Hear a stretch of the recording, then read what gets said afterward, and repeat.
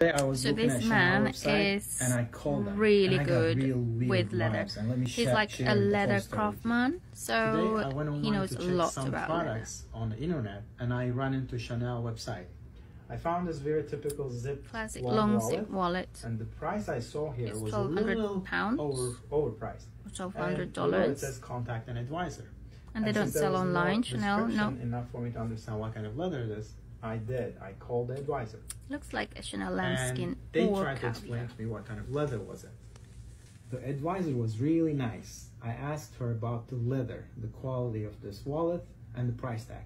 She said it was made out of baby calf skin, and it was their signature design. Yeah, it is. And I asked why is it $1,200? Because I saw comparable wallets, leather wallets, in the market for 1/10 of the price. Yeah, because you're paying for the brand, isn't it? The Chanel brand. The lambskin, and then there was nothing else. And wait for it, how much he's gonna say it's also very quality made. I said, okay, thank you. It was a very pleasant conversation. Then I hang up. But as a tanner, coming from the tannery side and knowing all kinds of leather in the market, I know how much that leather costs. So when we're talking about price justification and blaming the materials, so that leather they're using is about $3 to $5 a square foot.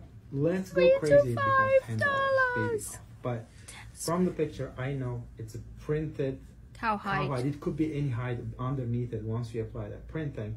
So it's very mediocre leather. Let's say it's $10 and you only need about 3 square foot of it. I make similar wallets out of best leather you can find. So let's assume their leather cost is $30.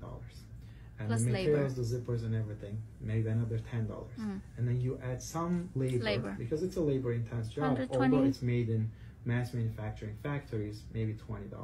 So the whole thing comes out to $60 to $70 at best in the material cost. How do you reach 12?